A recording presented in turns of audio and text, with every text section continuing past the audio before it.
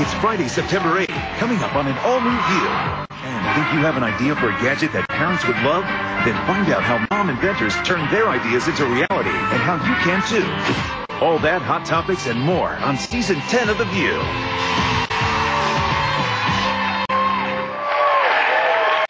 They say necessity is the mother of invention. There we are. And if you think you're sitting on an idea that no parent could do without, find out how to get it from there to here with the author of this new book, Mom Inventors Handbook. Tamara, right? Yeah. I almost said Tamara. Well, you do the last name. Monosoff. Exactly what I would have said. Tamara Monosoff, ladies and gentlemen. How'd you come up with this idea?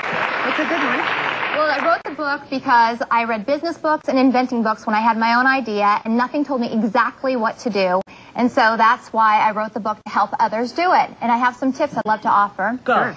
First one is that you want to gain knowledge about the process before you spend money. And the second one is you want to set realistic expectations. I think people think they're going to make $1 million overnight. It's hard work, but it can be enormously gratifying and lucrative. Yes. And you also want to avoid the product submission companies, the ones that promise you that they're going to take your product to market. And then they just take all your money. It's the saddest thing. They own the idea then. I've heard so many sad stories. And then you want to search the market to make sure that your product doesn't already exist. You can do that on the internet and go into the stores themselves. And then you also want to, you may not need to get a patent. That's not your first step. People often think that's the first step. Yeah, I would think and so. you know, you may not need one at all.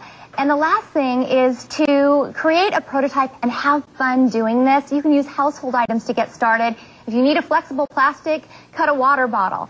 And if you need to get, fabric, go to your sock drawer and get a glue gun and you have fun doing it. To make whatever prototype you can around the house. Whatever it is you're thinking Exactly. you would need. Now, you made up a toilet paper saver. TP saver. My daughter started pulling the toilet paper at 10 months old, which was really cute until she clogged the toilet. Yeah. And I never intended to invent anything. I just went to the store to buy the gadget to prevent kids from doing that. There wasn't anything, and that's why I invented it.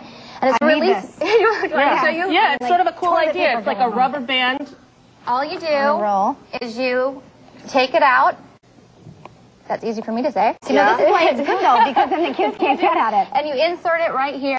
It's got a toddler safety lock. So it's hard for kids, but it's really easy for adults. Now, have you made any money on this? It does work. Yes, it's done very well. And, it's great for pets. It never even occurred to me when I invented it the first time that there'd be other markets. Right. There's cats and dogs do it. Exactly. It's also great for RVs and boats. I mean, who knew? I didn't know. And then these are aimers. No, this is our new one. This is Ann Neal. She's another mom inventor. Hi, Ann. This is Elizabeth. Nice to meet you. What did you invent, Ann? Well, what I invented is a product called Tinkle Targets, and I got the idea when I was working with my son on potty training. Yeah. And we were kind of working on that whole, standing, aiming, paying attention to what you're doing. And not going so well.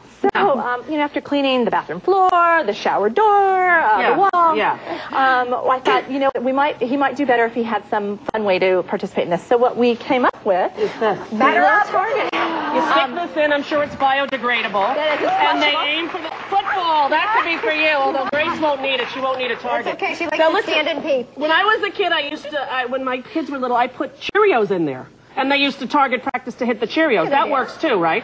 Well, the reason why I think that this idea has worked well is because it's a stationary target. Once you place it in the bowl, it stays in one place, so it allows them one place to focus. Yeah. And the idea of bringing food into the bathroom wasn't something that I wanted to promote because my kids would be having a picnic in there probably. I was going, come on, you can sink it, Blake. You can sink it, All right. Well, this is the book, ladies and gentlemen. If you'd like one, go to Barnes & Noble or Amazon and get it. But if you're in our audience, you're taking one home. The